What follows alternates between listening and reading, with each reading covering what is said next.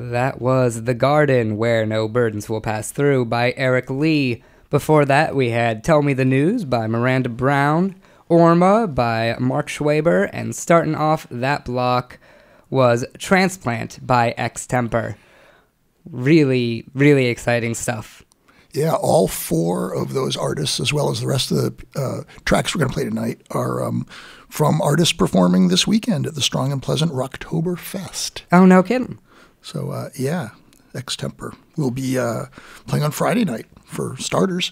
Yeah, they're playing Friday night at Bishop's Lounge, and I'm really excited to hear from them, honestly. They're really cool. Yeah, I hope I can stay up that late. God, yeah, though. They absolutely killed it. They rock really, really hard. All-female band, I believe? Yes. Mm-hmm. Yeah. Yes. Yeah, their harmonies over that incredibly hard rockin' sound always...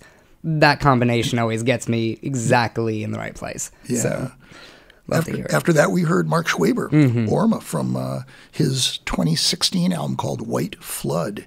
Mm-hmm. And he's going to be playing at Strong and Pleasant on Thursday night. Cool.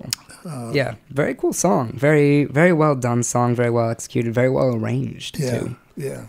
It's not every day that I get to talk about a song's arrangement, but for this one, I can make an exception. Yeah, gorgeous melody. Gorgeous melody. Orma. Mm-hmm. It had this Kate Bush thing going.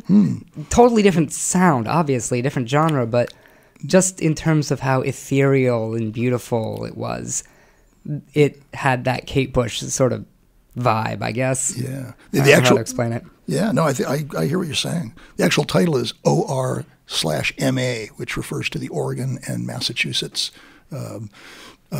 references in that song. Mm.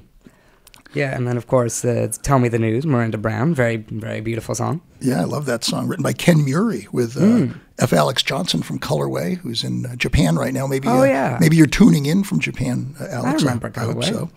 Yeah, he plays that great guitar solo. Jose Ayerve plays bass on that song. Really, really fine record. Bay State is the album, and Tell Me the News is the song. And then, of course, Eric Lee with that just incredibly clean banjo work. Yeah. He'll be at Progression Brewing Company on Sunday night. Always good to hear. Yeah. And the Eric song comes from his Heartache Town album. Came out last year. Well, let's keep moving on to the last few songs of tonight's show. We've got stuff from Sun Parade, we've got stuff from Glad Machine, but starting things off, here's Wanted by Carolyn Walker. Yeah.